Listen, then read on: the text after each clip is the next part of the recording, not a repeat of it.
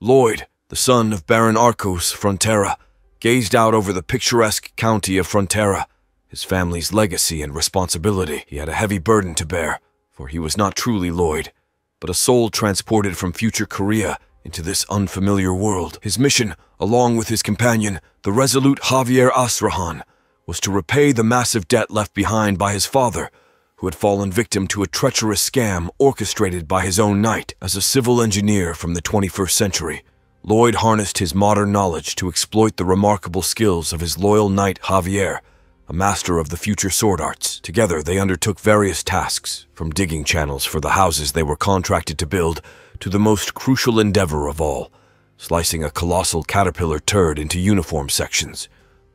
On a vast expanse of empty green land, the two of them stood with four familiar summons, eager to witness Lloyd's grand plan. As Lloyd's shovel made contact with the earth, he activated a skill that transformed the barren landscape into a vibrant 3D map. His vision was clear. High-rise buildings would rise from this very land, turning the world upside down. With a hearty laugh that reverberated across the empty expanse, Lloyd called out to his companion with blue hair. "Javier, it's all about the money, my friend," he exclaimed, the promise of riches dancing in his eyes. Javier looked at Lloyd, a hint of concern in his gaze, and asked, "Have you finally lost it?" Years ago, when this extraordinary journey began, Suho Kim had received an unexpected notification from a mysterious system. It informed him that he had been chosen to have a random wish granted by the Absolute. As the system congratulated him, Suho Kim suddenly found himself in a new body, bewildered and disoriented. The system added that he was now a character in Night of Blood and Iron, a novel Suho had read the night before. Confusion swirled within him. Was he in a different world? If so, why was he lying flat on a dirt road? His attempt to stand up was met with a bone-chilling coldness, and his jaw popped out of place. The notification appeared again, explaining that his jaw had shifted from sleeping on the cold ground. Annoyed, Suho Kim slapped the notification away, muttering that it was getting on his nerves. He couldn't help but think of the character he had overtaken in the story, abandoned on the ground. Suddenly, a man approached, claiming to have been searching for Suho Kim all night. This man was none other than the protagonist of Night of Blood and Iron. Suho Kim's mind raced with thoughts of the novels he had read, wondering if he had truly become part of a different world. Javier Asrahan, who Suho Kim now knew had a reputation as a renowned swordsman in the book, had humble beginnings as an unknown knight working for the country Lord Arcos Frontera. In this part of the story, Suho Kim was aware that Javier served as Lord Arcos' son's bodyguard. Suho Kim couldn't help but panic, realizing that he had taken over the body of Lloyd Frontera, the son of Lord Arcos. Looking at Lloyd, Javier remarked, "I've never called you a hooligan before, but it's good that you're aware now." The system chimed in to notify Lloyd that Javier seemed to be in a good mood. Lloyd snapped back, telling the system to be quiet, and couldn't help but notice the mischievous grin on Javier's face. Returning to his usual demeanor, Javier began to kindle a fire and asked Lloyd if he remembered how he ended up in such a state. Lloyd, with a different soul inhabiting his body, had no recollection of what had happened. Javier explained that Lloyd had started drinking in the afternoon, got drunk, wreaked havoc in the pub, and then passed out on his way back to the manor. Lloyd considered the situation. He realized that he might be seen as a hooligan, but as Lord Arcos' son, his father would be devastated if he were found dead on the roadside with his jaw dislocated. It dawned on Lloyd how cynically Javier mocked him. Lloyd couldn't help but wish for the warmth of the traditional Korean heated flooring system beneath him.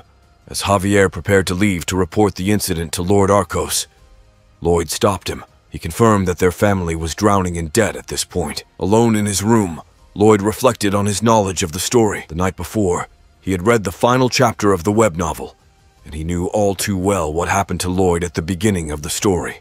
The Baron Arcos and his baroness had fallen prey to an evil conman, losing all their land and fortune. In the end, they had taken their own lives. Lloyd, their son, had become a beggar, drowning his sorrows in alcohol, and ultimately met a grim fate, coughing up blood and dying. Lloyd's anger flared as he wondered aloud what the point of being an aristocrat was if it led to such a miserable life. Reminiscent of his previous existence in Korea, he couldn't help but ponder what kind of wish he had made to the absolute entity that had placed him in this doomed body. The next day, at the front of the county, Lloyd's mother, Marbella Frontera, walked with Javier as they checked up on Lloyd. As Marbella scolded him for the destruction he had caused at the pub the previous night, Suho Kim, the actual soul inside Lloyd's body, struggled to reconcile the unfamiliar memories and current situation. His mother demanded that he go to the pub again and apologize for the mess created by the body he now inhabited. This new Lloyd was different, and he needed to rectify the actions of the previous night. Marbella and Javier were both surprised and deeply confused by Lloyd's willingness to do so. A little later that day, escorted by Javier, Lloyd made his way to the pub. As they walked, people on the road visibly feared him. Some cowered in corners, while others hastily shut their doors or fled from his presence. The system appeared, reminding Lloyd that the villagers absolutely detested him, a fact he was well aware of. He questioned why Javier was following him, and Javier explained that Lord Arcos had ordered him to escort Lloyd to prevent a repeat of the previous night's incident. It was for the villagers' protection, to ensure that Lloyd wouldn't harm them. Lloyd realized that the first step was to shed the scumbag image he had acquired. By doing so, he might at least secure some food when he inevitably became a beggar. He contemplated further that if he could clear his family's debt before that fate befell him, he could lead a peaceful life as the heir to a country baron, enjoying comfort into old age. Turning to the system, he asked if there was a cheat code or skill he could use. To his surprise, he did possess a skill: Human Scum, a passive ability that caused others to furrow their brows and perceive him as a rowdy drunkard when activated. Lloyd playfully waved the system window like a madman in front of Javier, who remained unaware of the skill's activation. Inside the pub, Lloyd finally grasped the extent of the mess he had caused. He attempted to genuinely apologize to the pub's owner, but the owner was still too frightened and remained on high alert. Lloyd realized that this was likely the reaction when a scumbag suddenly tried to be kind. He changed his demeanor, becoming ruder, and offered another apology. This time, the pub's owner wasn't as alarmed, and Lloyd left, heading back home. As he walked past a bridge, Lloyd asked Javier why he didn't seem pleased, even after Lloyd's apology. Javier explained that everything Lloyd had destroyed the previous night was likely the cause of his subdued demeanor. Lloyd stood outside the pub, realizing that the furniture and decorations he had destroyed were purchased with the hard-earned money of the pub owner. He understood that a simple apology might not be enough to satisfy the man. Additionally, the owner had been looking after his sick mother after the harsh winter, which compounded the difficulty of the situation. Javier urged Lloyd to imagine the hardships the pub owner had endured. Lloyd felt annoyed, well aware of his family's crippling debt. Then, a moment of realization washed over him. He thought about ondol floors, a luxury he was familiar with from his previous life, but absent in this world. If he could construct and sell them, he could settle the Baron's debts. The hooligan Lloyd Frontera would never have dreamt of such an opportunity. Suho Kim, who had moved to this world and now resided as Lloyd, could tap into the knowledge he had gained during his previous life. With a major in civil engineering and experience as a military engineer, he had even built a house by himself. Furthermore, he had toiled day and night at construction sites. Lloyd now saw the path to financial salvation. He instructed Javier to return to the pub to initiate his first order. Javier was puzzled, wondering why they would return to the pub. Just then, a notification appeared, signaling that Lloyd's true journey had begun. It introduced the RP system, which allowed him to earn points by improving relationships with key characters. Lloyd realized there was no immediate instruction on how to use it. His only option was to follow the system's guidance. Examining Javier's approval rating, Lloyd noted that it stood at -30. Unsurprising given his previous behavior. In an attempt to improve their relationship, he tried to compliment Javier's appearance, suggesting that he looked very handsome. However, this effort backfired, decreasing the approval rating by 1 point. Undeterred by his initial failure, Lloyd headed back to the pub. There, he presented the owner with a contract, proposing that he would serve as the builder, and the owner would be the purchaser. The construction fees would cover the damages he had caused. Lloyd asked the owner to sign the contract, but the man remained suspicious. In a calculated move, the pub owner activated a skill called Stonewall Heart. Though he had hoped to avoid using it, he saw no other option. Drawing on his hooligan image, Lloyd intimidated the pub owner into signing the contract, who complied out of fear. The system couldn't help but mock Lloyd, deeming him absolute garbage as the contract was sealed. Lloyd couldn't contain his excitement as he received his first order and thanked the pub owner. He assured the owner that he had made the right choice. Javier observed Lloyd's behavior with confusion, Noting how different he seemed from before, Lloyd began preparations to build the house. Javier called out to him, expressing concern about Lloyd's threat to the pub owner to secure the contract. He questioned whether Lloyd was coming up with new ways to cause trouble. Lloyd responded by introducing the concept of cognitive distortion, explaining that it was a tendency to believe that someone would act a certain way based on their past actions. It was a distortion caused by prejudice and negative thinking. Javier argued that his judgments were based on experience and statistics, to which Lloyd retorted that those too were rooted in the past. Javier was taken aback, wondering if Lloyd had always been such a smooth talker. As Lloyd started digging the ground, he claimed that he would make both the pub owner and his mother smile. To him, their smiles were the foundation upon which he could build his financial future. He tirelessly scooped out dirt, moved it, and packed it, repeating the process. As he finished excavating the dirt, he began constructing the frame using timber from the Baron's residence. It was to be a traditional timber frame, and he used the clay he had dug from the river to complete the walls. Lloyd soon realized the physical toll on his body. He had undertaken this laborious task alone, and had pushed himself to exhaustion. Javier couldn't resist mocking him, suggesting it wasn't much of an accomplishment. Lloyd explained that it had taken him a week to complete the building. As Lloyd tried to finish the construction, Javier wondered if Lloyd's true intent was to build something for the pub owner. He could see Lloyd trembling from fatigue after overworking for a week. As Lloyd struggled to swing an axe due to his weakened state, he was about to fall, but Javier caught him. Deciding to lend a helping hand, Javier asked for the measurements of the wood he needed to cut, which Lloyd explained in a confused manner. Javier skillfully threw logs in the air, swung the axe, and expertly crafted the wood slabs that Lloyd needed. It became clear that Javier possessed remarkable skills, showcasing his potential to become a master swordsman. Impressed by Javier's abilities, Lloyd tapped him on the shoulder and suggested that when he was done, Javier could help with the digging. Javier was furious as he believed Lloyd had the audacity to give him more work. He thought of Lloyd as a hopeless man. Meanwhile, a notification appeared for Lloyd, indicating that Javier regretted his decision to help. With the system's guidance, Lloyd realized that Javier was curious about how he would manage to deceive the pub owner. To find out, Javier decided to assist with digging the excavation in the house to create a channel for the hot air that would heat the floor. As the construction neared completion, Lloyd cheered happily. He even added a logo for his construction brand within the house. Playfully provoking Javier, he inquired about the con he had been cooking for the pub owner with the wood in the fire pit and the hot air circulating through the channel. They headed to the chimney where the pub owner's mother lay happily on the floor, her stiff joints feeling remarkably relaxed. The pub owner himself was astounded by what Lloyd had accomplished, as it seemed almost like magic to the people in that world. The pub owner expressed his gratitude, and Javier was shocked to witness Lloyd fulfilling his promise to make them both smile. He had never thought that Lloyd Frontera would undertake such an act, but somehow Lloyd had made it happen. Seeing the smiles on the faces of the two people in front of him, Javier couldn't help but smile as well. His approval rating increased by 2 points, a fact that Lloyd noticed with a self-satisfied grin. He teased Javier, declaring that he wasn't a total garbage after all, though Javier continued to deny it. Despite the success with the house, Lloyd had incurred a loss due to the price of the timber he had used.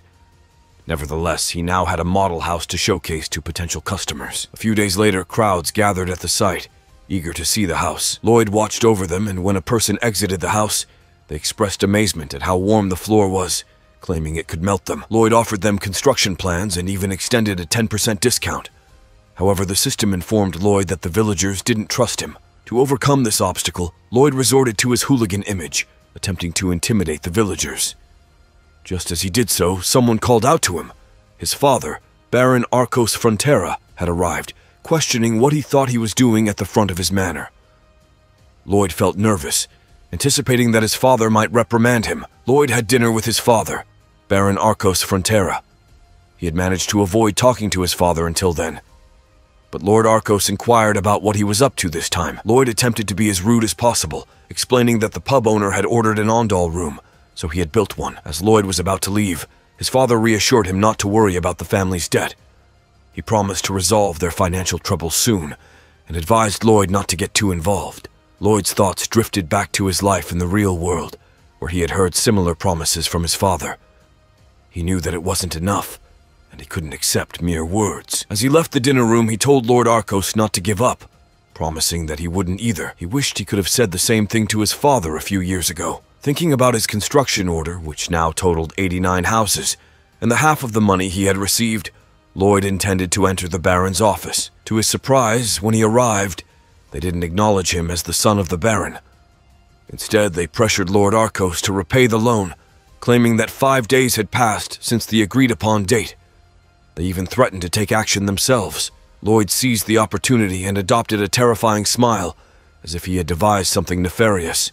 The previous night, he had received RP points from his improving relationship with Javier, and discovered that he could invest them to acquire abilities.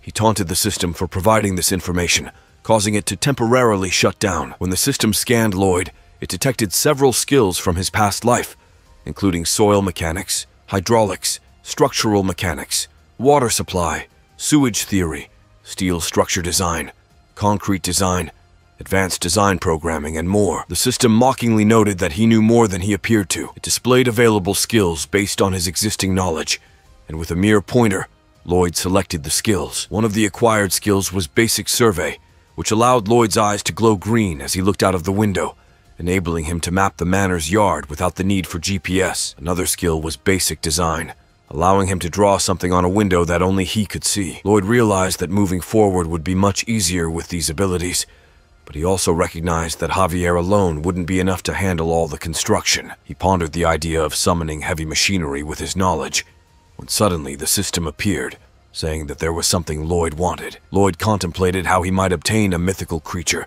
capable of functioning like heavy machinery through the random summon game.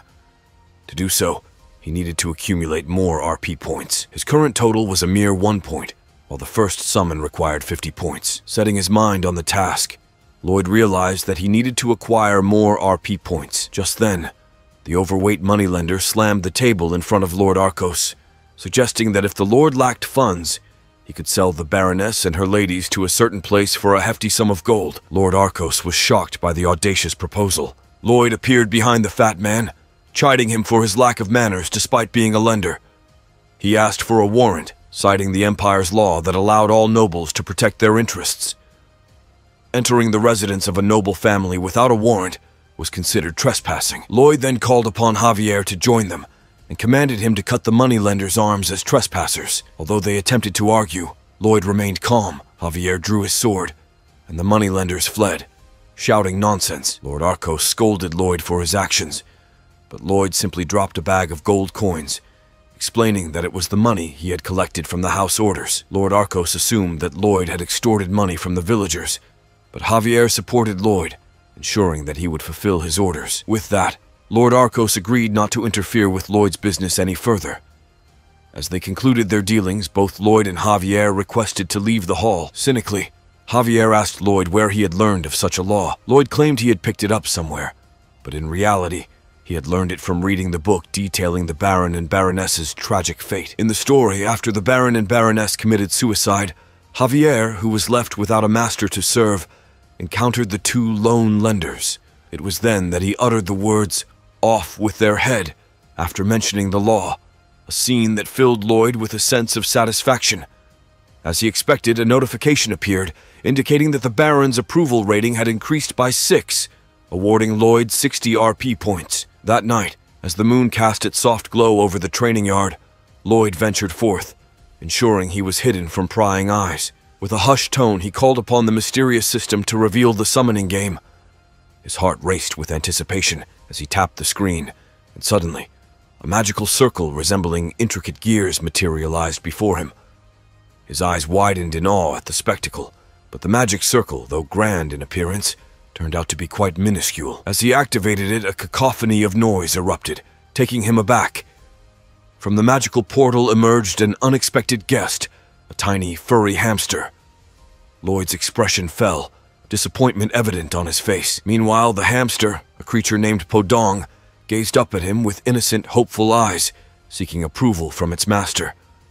With a sigh, Lloyd muttered, "It's a dot," shaking his head in disbelief. He allowed the hamster to tumble to the ground, its tiny form unfazed by the abrupt landing. As he turned to leave Podong behind, a twinge of guilt gnawed at Lloyd's conscience. He couldn't help but pause, bending down to speak to the tiny creature. "Maybe I can help you," he murmured. Podong, seemingly understanding, perked up and made a series of inquisitive squeaks. Lloyd couldn't help but chuckle. "You want to shoot acorns, pew-pew, or something?" he asked, a hint of amusement in his voice. To Lloyd's surprise, Podong didn't respond verbally. Instead, the hamster regurgitated a set of user manuals, its way of communicating. Lloyd picked them up, and the manuals revealed that Podong was, in fact, an adorable hamster. The instructions were clear. Give Podong lots of love, and feed it one of the enclosed sunflower seeds to witness a transformation. The manuals explained further that the red sunflower seeds would cause Podong to grow to gigantic proportions, while the blue ones would make it shrink back. Intrigued, Lloyd decided to test the red seed's effects. He held the seed out to Podong, who eagerly nibbled it. To Lloyd's astonishment, the hamster began to grow rapidly, expanding until it was as tall as a tree. In his amazement, Podong knocked Lloyd off his feet, sending him sprawling to the ground. Podong, now a colossal creature standing over 30 feet tall, wore a mischievous grin on its face. Its innocent demeanor had vanished, replaced by a smug expression. Podong didn't stop at growing in size. It proceeded to display its newfound skills. First, it demonstrated its digging prowess, starting at level 1, with dirt rolling off its massive form. Then it showcased its cheek pockets at level 1, efficiently storing dirt in its mouth and redistributing it, despite being soaked in saliva. Lloyd's eyes sparkled with wonder and curiosity as he observed Podong's abilities. He now possessed a powerful asset in the form of Pota, but he couldn't help but worry about the practicality of having such a massive creature by his side. The thought of others seeing it filled him with unease. Lloyd racked his brain for an excuse to justify Pota's presence. He decided he would bring a book on summoning with him, claiming to be a master summoner in the making. It might provide some cover for his unusual companion. With that concern addressed, Lloyd shifted his focus to the labor aspect of his project. Gathering his family members, he initiated a meeting to instill the importance of safety. The 30 soldiers of Frontera's barony appeared bewildered, some still rubbing sleep from their eyes. Lloyd couldn't help but feel frustrated at the thought that these soldiers were being paid for minimal effort, while the Baron's debt continued to mount. He recalled his own time in the army, where he had spent more hours digging and weeding than actual training. With a sweeping gesture, he directed their attention toward a pile of clay, which he falsely claimed to have excavated the previous night. In reality, it was Podong who had done the digging. Lloyd rallied his troops, emphasizing their duty to contribute to the estate's renaissance and Ondal construction business. He urged them to move the clay to the construction site, a collective effort that would benefit both the people and the barony. As the soldiers began to mobilize, Lloyd couldn't help but feel a sense of accomplishment. The soldiers' faces reflected their dejection as they reluctantly followed Lloyd's orders. It was precisely what Lloyd had expected. Amid the uneasy atmosphere, a senior soldier approached Lloyd, his expression one of inquiry. "What are you ordering my soldiers to do?" the senior soldier questioned, confirming Lloyd's anticipation of a confrontation. Lloyd took a deep breath before explaining the hierarchy of the 3 knights in the Baron's land. At the pinnacle was Neumann, the highest-ranking knight, the very man confronting him. Just below Neumann stood Bayern and the protagonist of the novel, Javier Asrahan. At the outset of the story, as the estate fell into ruin, Javier and Bayern remained loyal to the Baron until the bitter end. However, Neumann was the first to betray the Baron, selling crucial information to con men and fleeing, leaving behind a staggering debt. Lloyd had a scheme in mind, one that involved Neumann, the foremost knight in these lands. To provoke him further, Lloyd casually remarked, "I told him to dig dirt. I am his commander, after all." Neumann's anger simmered just beneath the surface, but Lloyd knew the truth. It wasn't because of the menial task he had assigned. Rather, it was the fact that Lloyd was close to making money that could potentially alleviate his family's debt. Lloyd emphasized that he had Lord Arco's permission, but Neumann remained skeptical, suggesting that Lloyd might be attempting to deceive the Lord. Neumann's prior experiences with Lloyd didn't work in the young man's favor. With a nonchalant shrug, Lloyd casually commented, "Sounds about right." Growing increasingly furious, Neumann's face contorted with anger to the point where the vein on his forehead appeared ready to explode. Lloyd silently noted how fragile Neumann was, imagining that if he were a gamer, his fingers would be dancing across the keyboard in rage. Seeking to further infuriate Neumann, Lloyd impulsively scooped up a shovel's worth of dirt and flung it into the knight's face. The action sent shockwaves through the gathered soldiers, even as the Baron's son, Lloyd knew that a single strike from a knight like Newman could end his life. However, he remained undeterred, pointing the shovel toward Newman's face, challenging him to a duel. Before we continue, let's take a moment to shout out Ara Simp, who commented, "Tough to say what my favorite Manhwa genre is. Depends on my mood. I like action, survival, mystery, and time travel the most on our damn reincarnation video. Thanks for commenting." Meanwhile, back at the manor, Javier approached Lloyd with a mix of incredulity and anger. "Are you really confident about fighting Newman?" he asked, his voice tinged with frustration. Lloyd, with a hint of mockery in his tone, replied, "Of course not. He's a low-level sword expert knight, skilled in using the mana heart skill.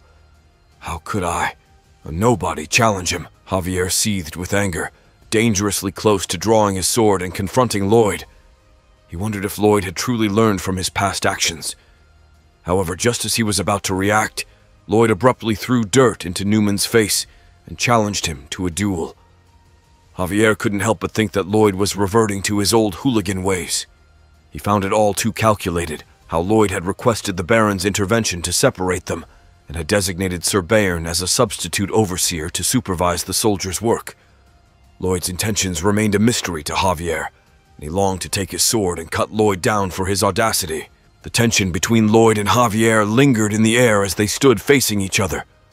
Lloyd broke the silence, his voice carrying an unexpected request. "Teach me how to use a sword," he said. Javier's eyes widened in disbelief, and he responded with blatant refusal. "My job is to watch you, not to teach you," he retorted sharply. He couldn't hide his contempt for Lloyd, describing him as scum and human trash. He feared that if someone like Lloyd were to learn swordsmanship, it would endanger those around him even more. Lloyd, unfazed by Javier's harsh words, suggested with a wry smile, "Maybe you should tone it down a bit." Javier remained resolute in his decision not to teach Lloyd. "I have no intention of teaching you," he declared firmly. Lloyd, however, wasn't ready to give up. He made a surprising offer to Javier, one that caught the seasoned knight off guard. "What if I could cure your insomnia?" he proposed. Javier's expression shifted from defiance to confusion. He hadn't shared his struggle with insomnia with anyone, and he wondered how Lloyd had become privy to such personal information. Lloyd, still smirking, revealed his knowledge of Javier's condition, citing details from the book he had read. In the novel, Javier's insomnia stemmed from his transition from a high-level sword expert to a swordmaster, where his heightened senses left him unable to sleep. Lloyd explained, "It's a side effect of being a swordmaster. You're on the verge of transitioning from human to superhuman. Your senses sharpen to the point where sleep becomes elusive." Javier realized that there was no way Lloyd could have known this, especially in the remote backwoods where they resided. With a skeptical look, he inquired, "Do we have a deal?" Javier couldn't hide his insomnia, and he reluctantly agreed to give it a try, all while looking down on Lloyd, convinced that the young man would fail. He scoffed, remarking, "I'm sure you'll fail. There's no remedy I haven't tried. From sleep cognition therapy to herbs, aromatherapy, exercise, and even Eastern medicine." Amused by Javier's arrogance, Lloyd couldn't help but feel a sense of satisfaction. He had Javier all figured out, including how to cure his insomnia. In the book, Javier had finally found sleep by listening to a magic spell. Lloyd had a different plan. With a wicked smile, Lloyd claimed, "Your swordsmanship will be mine." The next day, Javier, well rested after a night of peaceful sleep, instructed Lloyd to run 50 laps around the perimeter. Nervousness gripped him as he watched Lloyd, unsure of how the young man would react. However, to Javier's surprise, Lloyd didn't complain. He began running with his weak physique, starting slowly but steadily. During the first lap, Lloyd pestered Javier, expressing his desire to learn sword skills. With each lap, his determination grew, and he didn't stop running. His ultimate motivation was to prove Javier wrong. On the next lap, Lloyd addressed Javier, claiming he knew exactly what the knight was thinking. He understood that Javier had assumed he wouldn't comply, and believed that Lloyd lacked the dedication to learn his swordsmanship. Javier's expectations were that Lloyd would refuse the challenge, but Lloyd was determined to prove him wrong and earn the opportunity to be taught by the skilled knight. As Lloyd continued to run laps around the perimeter, he couldn't help but relish the mental victory he was achieving over Javier. He reveled in the thought that he was bullying the skilled knight into doing exactly what he wanted, and it brought a hysterical laugh bubbling up inside his head. The sense of triumph was exhilarating. In truth, Lloyd found the task physically challenging, and he couldn't deny that it was hard work. However, compared to his past struggles in Korea, where he had lived in isolation and worked relentlessly to survive. Running 50 laps felt like a walk in the park. Back then, he had to carry bricks up a 4-story building and load and unload delivery trucks just to avoid starving. The hope for a better future had kept him going during those dark days. Now, as he ran with determination and a hint of a smile, he couldn't help but reflect on how much his life had changed. Running laps was a small price to pay for the opportunities and privileges he now enjoyed. Meanwhile, back at the manor in the Baron's office, Lord Arco expressed his disbelief over Lloyd's disrespect towards Newman, who had protected their family for generations. Lord Arco had believed that Lloyd had finally come to his senses, but recent events suggested otherwise. He pondered his next move and considered intervening to stop the duel. Lord Arco, however, didn't want to harm Lloyd. Still recognizing him as his heir, he requested Newman not to be overly harsh during the duel, urging him to pull back his punches and help Lloyd regain his senses. Unbeknownst to Lord Arco, Newman had darker plans. Duels didn't always go as planned, and he saw an opportunity to eliminate Lloyd. If he cut off Lloyd's head and killed him, he could frame it as a tragic accident. Then he could deal with the Baron and Baroness, disguising their deaths as suicide. With his schemes in motion, Newman envisioned leaving the tiny village behind and venturing into a larger world, thanks to the chaos Lloyd had unknowingly stirred. A month later, on the county training ground, the day of the battle finally arrived, setting the stage for a confrontation that had been brewing for some time. Nervous tension hung in the air as the Baron, Baroness, Javier, and Sir Bayern gathered to witness the upcoming duel. All eyes were fixed on the dueling ground, awaiting the clash between Lloyd and Neumann. The uncertainty of the outcome left them on edge. Neumann, with a shovel in hand, looked every bit the experienced knight ready for battle. Lloyd, on the other hand, appeared arrogant. The knights and villagers exchanged puzzled glances. They couldn't fathom why Lloyd was wielding a shovel in a sword fight, a decision that clearly irritated Newman. It was then revealed that Lloyd had sought out the village blacksmith for a solid iron shovel specifically for this battle against Newman. Lord Arco couldn't help but think that Lloyd was treating the duel as a joke, given his unconventional behavior. However, Javier had a different perspective. He had observed Lloyd's dedication over the past month, with the young man silently undergoing rigorous training during the early hours, running around construction sites to teach the village engineers about Ondol, and engaging in sword practice late into the night. Javier knew that Lloyd's commitment was anything but a joke. As the duel commenced, Lord Arco watched with skepticism. Newman, eager to prove his superiority, decided not to draw his sword immediately. On the opposite side, Lloyd displayed awkward movements for someone engaging in a sword battle, appearing more lackluster than ready. His choice of a shovel only added to the perplexity. Newman, fueled by anger, swung his sword at Lloyd with all his might, expecting an easy victory. To his surprise, Lloyd effortlessly deflected the strike, leaving Newman to chalk it up to luck. He tried again, believing that luck wouldn't strike twice, but once more, Lloyd deftly countered the attack.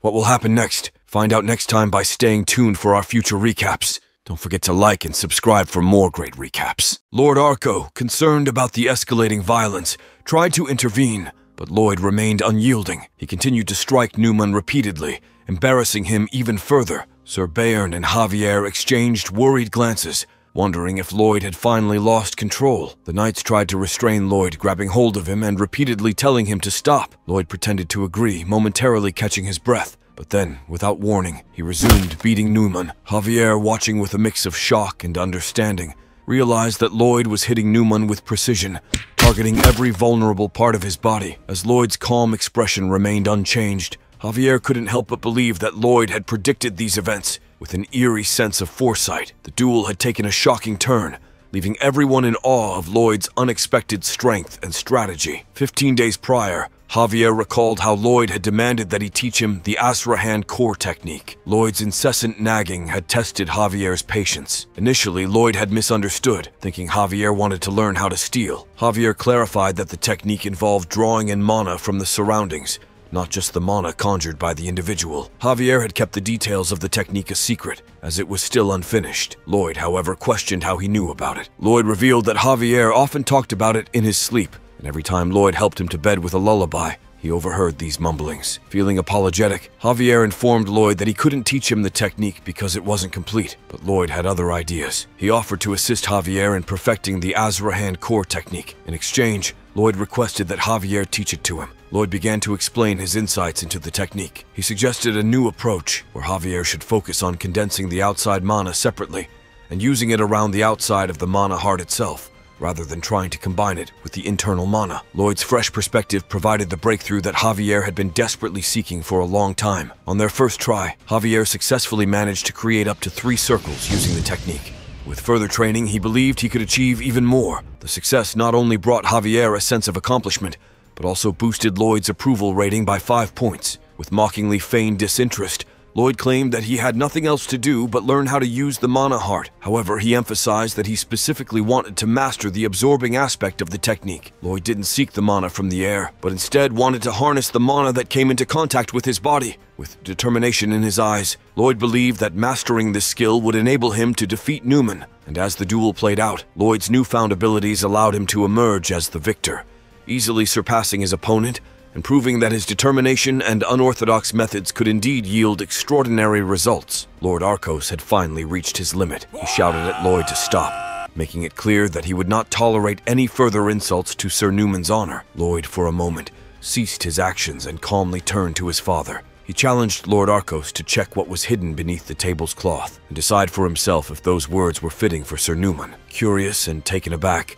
Lord Arcos lifted the cloth and found a stack of letters. He was stunned to discover that these letters were exchanges between Neumann and Tordes, the man who had defrauded Lord Arcos in a real estate deal. The letters contained information about the financial status of their land, their preferences, plans to forge real estate documents, and various other discussions. Newman was equally surprised to see the letters, as he had hidden them in the wall. Lloyd, with a mischievous grin, knew that Javier would later find these letters, just as the story had foretold. Lord Arcos struggled to comprehend what he was reading. Any other person might have demanded Neumann's immediate punishment, but Lord Arcos was known for his kindness, as described in the book. Lloyd proposed dealing with Neumann's punishment for the night. He suggested a unique and symbolic punishment. A vicious mouse dropped onto Neumann's head. If Neumann was harmed by the mouse, he would be exiled from the land. Otherwise, he would be demoted to a foot soldier and given a chance to repent. This proposal left the others, including Lord Arcos himself, puzzled. Sir Bayern, however, recognized the wisdom and generosity in Lloyd's suggestion. He saw it as a warning to others and believed it would be a fitting resolution. Eventually, Lord Arcos agreed to Lloyd's proposal and turned to Neumann to ask if he had any objections. Neumann, with gratitude for the mercy shown, expressed no objection. Lloyd, with a certain satisfaction, contemplated for a moment whether offering a guilty party a merciful outcome would lead them to change their ways and repent. He knew better, believing that they would only become more stubborn and crafty, seeking ways to rise once more. As Neumann grinned, thinking that Lloyd would regret his decision, Lloyd noticed the smile and remarked that it was nice to see, but added ominously that it would be the last time. With a decisive gesture, Lloyd fed a red seed to Podong, who grew into a massive mouse. Podong landed squarely on Neumann's head, and Lloyd announced the exile of Neumann while proudly declaring himself as a summoner. Before we continue, take a moment to answer the question of the day. Who is the best Manhwa swordsman? Comment down below for a chance to be shouted out. Now, back to the recap. The next day in the county of Frontera, Podong diligently dug out the village road, leaving Javier puzzled about what the little hamster was up to.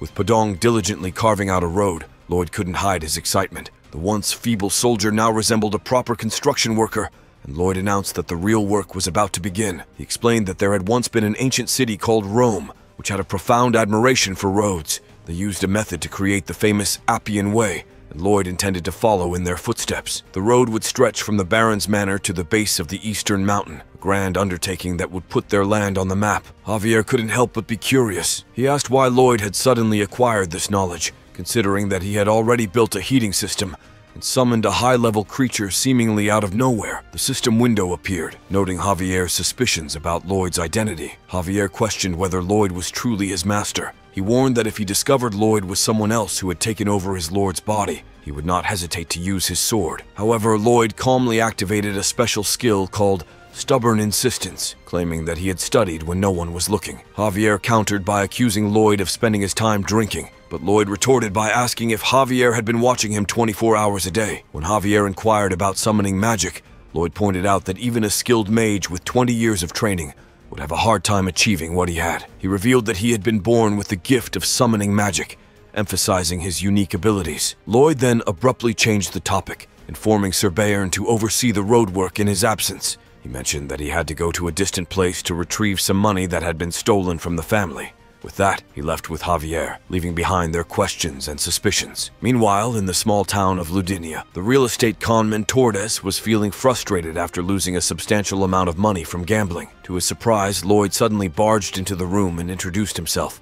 Tordes was taken aback and asked his guard if he should kill Lloyd. Much to Tordes' astonishment, the guard refused and instead made a quick escape through the window, leaving his employer to face Lloyd alone. As Lloyd and Javier descended into the room, they were greeted by Javier, who stood ready with his sword, prepared to defend himself. Javier instructed the guard to leave and walk away, warning that if the guard refused, he would be seen as a co-conspirator. Lloyd, understanding the situation, advised the guard to do as Javier said and wait for him outside. He knew that they would try to escape through the back window. Lloyd explained the situation to Javier, revealing that in the story from the book, after Javier lost his master, Baron Frontera, he sought revenge and managed to track down the conman Tordes and his bodyguard. This encounter was the first time Javier had come face to face with a dark enchanter. Back then, he had struggled against the guard's gravitational magic. However, things were different now. Not only had Javier perfected the Asrahan technique, but he also had a triple circle mana heart, allowing him to easily nullify the gravitational magic.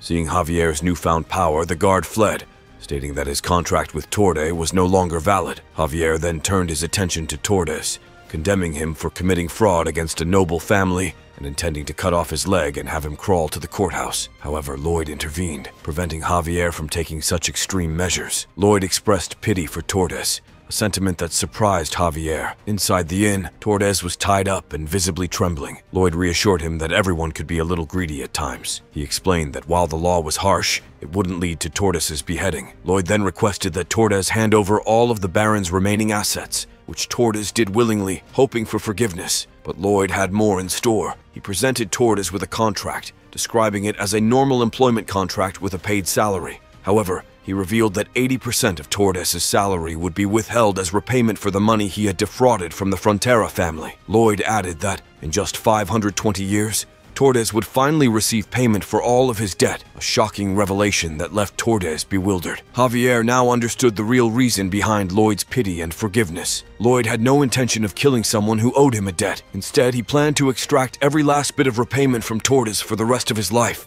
Tordes, in disbelief, tried to argue that he had never seen such a shamefully unjust contract. Lloyd, unfazed, told Tordes that he couldn't force him to sign it and suggested that he take the matter to court if he disagreed. The following morning, as they rode home in a carriage, Javier mentioned that they had obtained some money from Tordes, so they wouldn't have to worry about interest for a few months. However, Lloyd had a different plan in mind. He wanted to use the money to invest in hiring more people. Currently, they only had 30 soldiers, which he considered insufficient.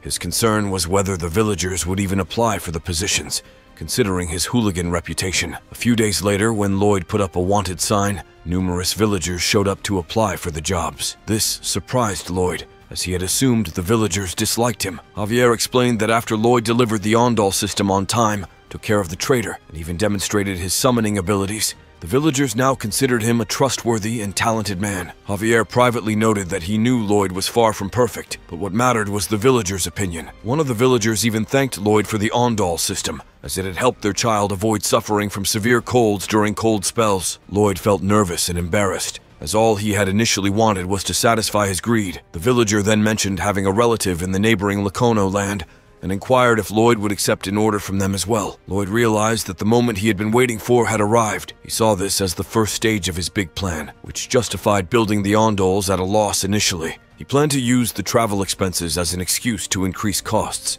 Javier noticed the shifty expression on Lloyd's face and wondered about the purpose of the road leading to the mountain. Lloyd then took Javier to see the mountain and explained that soon those mountains would be stripped bare, as Ondal required an astronomical amount of fuel. He intended to mine the black coal in the mountains and sell it at a huge markup. Once people got used to Ondal, there would be no turning back. He added that he would offer a small discount to the people of his land, but it would still be a significant profit. Javier couldn't help but think about how sneaky and devious Lloyd's plan was. The system alerted Lloyd to Javier's thoughts, and he explained that if they didn't do this, they wouldn't be able to repay their debts. Javier understood the necessity of the plan and realized that the previous Baron had left the black coal untouched because he was unaware of the weak bedrock and the risk of mine collapse. However, Lloyd was confident in his modern excavation technology and had big plans for the future. Inside the tunnel that Lloyd was designing for the mine, he was growing impatient with the time-consuming process of drawing the modeling tunnel with a laser that came from his hand. He was imagining a scenario where he could summon 100 undead workers to speed up the work,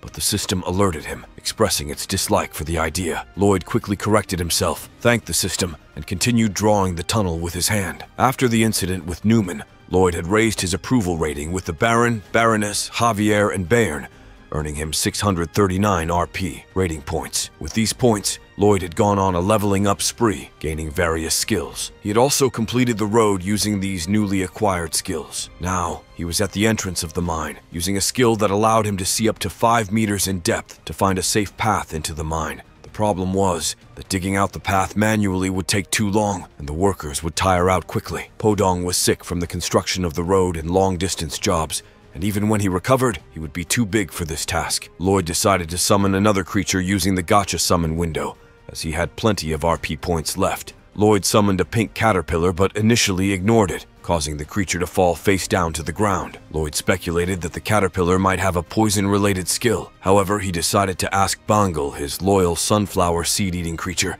if the caterpillar could grow bigger and about its skills. A few weeks later, at the mining site, an enlarged Bangul was helping dig out and eat the dirt with her skill called Accelerated Dirt Digestion. Javier was ready to receive whatever came out of Bangul. The process involved Bangul digesting the dirt, launching steel dung, Javier cutting the steel dung into uniform lengths, and the workers creating steel segments to support the tunnel. Javier couldn't help but wonder why he, a knight and future swordmaster, was underground cutting giant snakes' turds. Lloyd made sure that no steps were missed to avoid wasting time and repeatedly pushed the tunnel further into the mine. He also realized the importance of installing an oxygen pipe to ensure the workers' safety, as they would have likely passed out without it. Javier suggested that Lloyd take a break, but Lloyd, being in charge, refused and remembered how in his previous life, many bosses had just flaunted their titles and never bothered to show up on site. He swore never to be like them. As they continued deeper into the mine, Lloyd spotted the black coal and cheered up the workers, telling them they were almost there. He thanked Bangle for her role in speeding up the process and reminded the workers of the principle of safety first. They planned to dismantle the shield once they reached the black coal layer and enlarge the mining space. However, something from underground began knocking, catching their attention and raising questions about what it might be. As the massive ant emerged from the hole in the mine, it took Lloyd by surprise, and he fell to the ground, ready to defend himself. Javier swiftly slashed at the ant, and Lloyd joined in by smashing the ant's head flat to the ground. This unexpected turn of events frightened Lloyd, as it wasn't something he had read about in the book. He realized that ants didn't live alone. They lived in colonies. Other ants started swarming into the tunnel, and Lloyd knew they had to evacuate the workers to prevent the ants from attacking them. He was overwhelmed by the sheer number of ants and the potential devastation they could cause to the barony if they managed to escape the mine. Lloyd considered destroying the mine shaft to seal off the ants, but without dynamite, it was an impossible task. Javier slapped Lloyd, urging him to regain his composure and come up with a plan. Lloyd decided to confront the ants head-on and head towards the ant nest, a plan that seemed ridiculous to Javier, but was their best option. As they charged towards the ant colony blocking their path, the workers reported the situation in the mine to Lord Arcos. He quickly prepared to go to the tunnel to assist. Meanwhile, Javier and Lloyd ventured deeper into the nest, struggling with the hot and thin air in the tunnel. Lloyd realized that they needed to find a layer of methane gas quickly, as it could potentially save them. He explained that coal contains methane-producing bacteria, creating pockets of methane gas in the mine. If he could locate one of these pockets, he could ignite it to eliminate the ant colony without risking them escaping to the village. Lloyd managed to locate the methane layer and asked Javier to cover for him as he prepared to ignite it. However, their plan was interrupted when they came face to face with the Queen of the Ants, a massive and terrifying creature. Lloyd asked Javier if he could hold her back, to which Javier replied that he couldn't, but there were things one knew without having to try. Despite their fear, they had no choice but to confront the Queen and try to stop her. With his triple circle mana heart, Javier prepared to receive the Queen Ant's attack. As he braced himself, Lloyd continued digging towards the methane gas layer. When Lloyd finally came into contact with the gas, he noticed it gushing out of the hole he had made. He quickly instructed Javier to run towards the exit, taking the torch with him. The Queen Ant chased after them as they fled. As they ran far enough away, Lloyd threw the torch towards the methane gas, igniting it. The explosion caused a massive fireball that engulfed the area, including the ant nest. As the fire raged, Javier covered Lloyd to protect him from the worst of the blast. Outside the mine, Lord Arcos arrived just as the tremors from the explosion could be felt. Sir Bayern held him back from entering, ensuring his safety. Inside the mine, the explosion had blocked the tunnel with collapsed rocks and debris. Lloyd and Javier were trapped with limited oxygen. The system appeared, notifying Lloyd that his oxygen was running out. Lloyd knew he had to dig a hole to allow oxygen to flow in. Despite the dire situation, he was determined to get them out of there. Javier had passed out, but Lloyd's sense of responsibility drove him to dig towards the exit. Javier woke up briefly and witnessed Lloyd's determination to save them both. This act of selflessness increased Javier's approval rating towards Lloyd, earning him more points. Lloyd then used his remaining points to upgrade his Azrahan core technique, increasing its power and gaining new skills. As Lloyd's oxygen level rapidly depleted, he continued digging, inching closer to creating a hole for oxygen to flow through. With only 3 meters left to go, Lloyd's oxygen finally ran out, and he collapsed, feeling that his life was about to end. However, just when it seemed hopeless, Padong dug his way to Lloyd and delivered the much-needed oxygen. Lloyd gained the strength to dig through the remaining blockage. With Padong's help, they managed to clear the way. As night fell, Lord Arcos ventured deeper into the passage leading to the ant nest, unaware of the events that had unfolded inside the mine. As Lloyd finally reached Javier, carrying him with him, the system notification appeared, praising Lloyd for overcoming his physical limitations in the extreme environment and improvising effectively. This experience had a strong effect on his Azrahan core technique, and he received a reward, the power-saving mode, allowing him to use the technique more efficiently on sunny days. The villagers were deeply moved by Lloyd's heroic actions during the ant colony incident. They praised him for his bravery and for prioritizing the safety of the workers. Even though Lloyd didn't seek recognition, he was receiving admiration from the villagers. 500 RP. A few days later, work resumed in the mine, and Lloyd, accompanied by Javier, returned to inspect the progress. The workers greeted their lords with admiration and praises, considering Lloyd a noble who embodied the concept of noblesse oblige. This made Lloyd uncomfortable, as he wasn't used to such attention. After the incident, Lloyd became more focused on safety, meticulously searching for and addressing any potential hazards in the mine tunnels. Javier questioned why Lloyd was personally involved in such dangerous work when he could delegate it to the workers. Lloyd ridiculed the idea, emphasizing that being in charge meant taking the greatest risks and reaping the most rewards. Javier struggled to determine whether Lloyd was a good or bad person, and the system hinted that his approval rating was about to rise, but ultimately didn't. As they reached the end of the tunnel, Lloyd used his laser eyes to inspect the wall, suspecting that there was something hidden behind it. Lloyd began to dig, his hands scraping away at the dirt with determined energy. The ground was tough, but he was driven by curiosity and the promise of discovery. His heart pounded in his chest as he worked, sweat beading on his forehead. He knew there was something hidden behind that wall, and he was determined to find out what it was. As the soil crumbled away beneath his fingers, Lloyd's efforts paid off. He uncovered a hidden cave, and inside, he couldn't believe his eyes. The cave was filled with a treasure trove of food, and in the corner there was an orc, tied up and struggling. Javier, his friend, was trying to draw his sword, a look of determination on his face, as if he intended to take care of the orc himself. But Lloyd stopped him, putting a hand on Javier's arm. "Hold on," he said, his voice calm but firm. "Let's not be reckless here." He looked at the orc, his mind racing. He saw an opportunity, a chance to acquire a valuable asset. Lloyd thought to himself, this orc could be a jackpot, a new addition to my resources. He decided to save the orc, much to Javier's surprise and confusion. The next day, the orc had recovered, and he expressed his gratitude to Lloyd for helping him. It was then that he revealed his name, Arash. He explained that he was the son of the chief of the Sand and Steel tribe of orcs. Arash had recovered remarkably quickly, thanks to the expert care of the Baron's physician. Arash looked at Lloyd with gratitude in his eyes. "I won't forget this act of kindness," he said. He asked Lloyd what he wanted, promising to grant him any request as a token of his appreciation. Lloyd didn't hesitate. He knew exactly what he wanted. "I need 120 orc workers for my mine," he said. Arash's face fell, and he shook his head. "That's impossible," he said. Lloyd clicked his tongue in frustration. Arash observed him and commented, "You look like a bad man." Arash went on to explain that orcs were warriors, and they only followed the orders of fellow warriors. Lloyd realized that even if Arash agreed to give him orcs, he wouldn't be able to command them. Then, a memory surfaced in Lloyd's mind. He remembered reading a book about orcs in the wild, and how they had to bring the head of a wild ant for their coming-of-age ceremony. Suddenly, an idea formed in his head. Lloyd said, "I'm sorry, Arash, but there's nothing I can do about the orc workers." He congratulated Arash on completing his coming-of-age ceremony, making Arash look downcast. Arash sighed. "I didn't even catch a wild ant," he admitted, his voice filled with disappointment. "I got paralyzed. It was a failure." Lloyd played dumb. feigning surprise. "What are you talking about?" he asked. He pointed to the head of the queen ant in the cave. "We caught the queen together." Lloyd continued to manipulate Arash, spinning a tale of how they had bravely entered the ant nest, describing the queen ant as a pitiful, quivering mass of rags. He claimed that, thanks to Arash's bravery, they had easily defeated the weakened queen ant. Arash's eyes widened, and he couldn't believe what he was hearing. Lloyd further added, "So, we caught the wild ant together, Arash, the great warrior." Finally, Lloyd returned to the topic of the 120 orc workers. Arash's face lit up with excitement. "You shall have them," he exclaimed. "A week from now, in the territory of the Sand and Steel tribe of wild orcs." As they arrived at the Sand and Steel tribe's territory, Arash was greeted by his father, the tribe chief.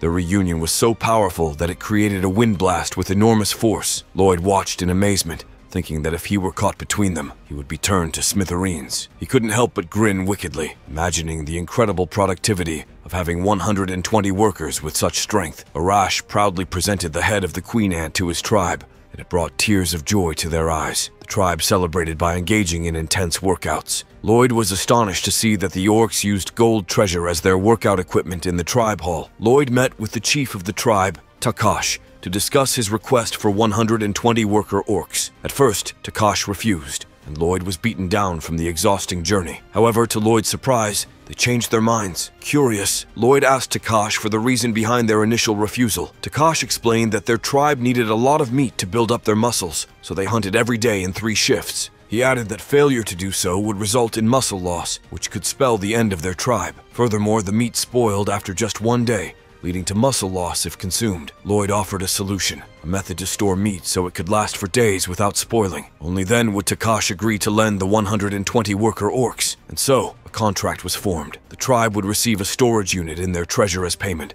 along with fitness equipment made of stone. Javier, still suspicious, continued to watch Lloyd closely. Lloyd explained that they needed granite, an incredibly strong stone, to build the storage unit. Javier thought about how sturdy that stone must be, and Lloyd briefly considered the absence of dynamite but hinted at an alternative solution. Lloyd changed the topic rapidly, sharing a story from the books about the city of Namran trapped within a powerful, evil magic force field. Thousands of refugees were trapped inside, and Javier, already a swordmaster, was determined to save them. He harnessed his mana circles and created a lethal skill, 1 mana circle to protect the main mana heart, while the remaining 3 circles were combined to form a monoblast that destroyed the magical barrier. From then on, the monoblast became one of the Knight of Blood and Iron's signature moves, alongside the Israeli core technique. Lloyd finally turned to Javier and asked if he could do something similar, sparking a discussion about the potential of such a technique. Javier couldn't help but be suspicious of Lloyd's knowledge and motives. He asked Lloyd how he knew about such things, to which Lloyd simply brushed it off, saying the thought had just occurred to him. He challenged Javier,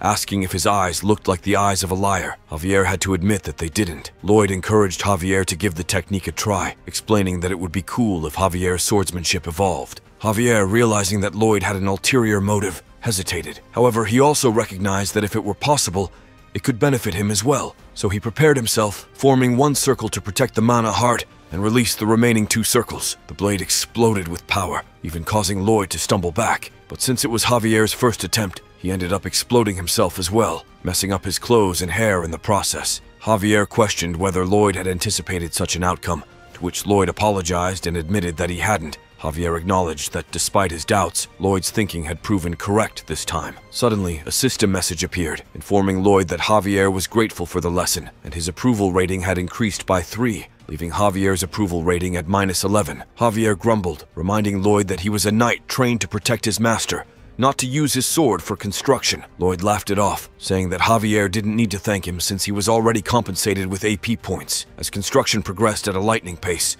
with Javier slicing blocks of granite and Podong transporting them, even the orcs eagerly joined in, working like gym addicts without being asked. Lloyd couldn't help but think that they would finish 5 times faster than planned. However, a new problem arose, finding ice blocks for insulation. Lloyd asked Javier about the 5 men he had sent out to fetch the insulation, but it had been 3 weeks, and Lloyd suspected that something had happened to them. He urged Javier to join him in the search, but Javier was reluctant, fearing for their safety. Lloyd reminded him that he was in charge and responsible for all his workers. Reluctantly, Javier agreed, and they set off to search for the missing men in the barren land. Lloyd eventually spotted a sign of the missing men, a special glove he had made for them, and straw needed for insulation. Javier also noticed an unnatural flow of mana in a nearby canyon, though it was faint and uncertain. Lloyd began to panic, and urged Javier to hurry, fearing that their men might already be dead. Before we continue, let's take a moment to shout out Arara Simp, who commented, "Power to control probabilities," on our unordinary video. Thanks for commenting. They followed more signs, leading them to a cave that Lloyd recognized as Lupellin's Dungeon, a place from the book. Lloyd explained that in the story, Javier had gone to the dungeon early, and it had been the secret hideout of a dark sorcerer named Lupellin. Lloyd's anger surged as he realized that Lupellin had dared to lay a hand on his property, seeing it as a violation of his property rights. He thought that even the death penalty would be too generous for Lupellin. However, Javier abruptly entered the cave, urging Lloyd to follow. As they ventured deeper into the cave, Javier triggered a trap spell with his foot, narrowly avoiding injury thanks to Lloyd's quick reflexes. Lloyd mocked Javier, questioning his credentials as a knight and reminding him that he should have anticipated traps. He explained that in the book, Javier had fallen into the first trap and entered the dungeon covered in wounds, but now Javier needed to be more attuned to the unnatural flow of mana in the area. Lloyd instructed Javier to focus and be in tune with the feeling of the place. Javier began to sense that where a booby trap was planted, there would be an unnatural cluster of mana. With this newfound knowledge, Javier led the way deeper into the cave. Javier couldn't help but wonder how Lloyd always avoided giving a straight answer with lies. He was certain that Lloyd knew exactly what was happening and what would happen in the future, but he couldn't figure out how Lloyd did it. There was no significant mana or special energy emanating from Lloyd, leaving Javier puzzled. Nevertheless, he decided to focus on the task at hand, rescuing the soldiers inside the dungeon. Inside the dungeon, Lupellin noticed that one of his booby traps had been triggered but didn't mind. Assuming that the intruders were dead, he proceeded to finish his preparations, planning to open the door to the room where he had detained the soldiers. Lupellin hoped that this time, his spell would succeed. He grabbed one of the soldiers and threw him into a spell inscribed on the floor, muttering about a pentacle connected to the underworld and a sickle soaked in blood for 100 days. As he performed his ritual, Lloyd and Javier entered the dungeon. Lloyd shouted at Lupellin not to touch his stuff and threatened him. Lupellin cast a spell that triggered the door to close, but Lloyd knew what was coming. He held his breath inside, while Lupellin assumed it was sleeping gas that could knock out an elephant. Lloyd activated his energizer for 10 minutes, allowing him to breathe less, and started digging beneath the gate that blocked their path. He thought about how Javier had tried every insomnia remedy available, rendering him immune to all forms of sleeping medication. Meanwhile, Javier found Lloyd's digging rather ridiculous, planning to mock him about it later. Lloyd instructed Javier to blast the rest of the way to the dungeon, and with a mono-blast, they created an opening to the dungeon room. Surprising Lupellin, Lloyd obnoxiously emerged from the hole, joking about Lupellin never having seen an entrance like that. Taken aback, Lupellin cast his magic into the ground, summoning a ghoul, explaining that he kept failing his reincarnation spells. After creating an extremely strong ghoul as a product, Lupellin assumed that there was no way Lloyd and Javier could even scratch its steely skin. Lloyd, however, quickly assessed the situation and informed Javier of the ghoul's weakness in its legs. Without waiting for Lloyd to finish, Javier jumped into the air, using a monoblast to create a new attack called Monoblast Slash, which split the ghoul in two. Lupellin was left surprised and unable to react. Lloyd couldn't help but be somewhat taken aback by Javier's improvised move, as it wasn't mentioned in the book. Still, he brushed it off and approached Lupellin, who looked terrified, fearing for his life. Lloyd scolded Lupellin, explaining that he had set his construction project back by weeks by abducting his men. He demanded to know how Lupellin planned to make up for it.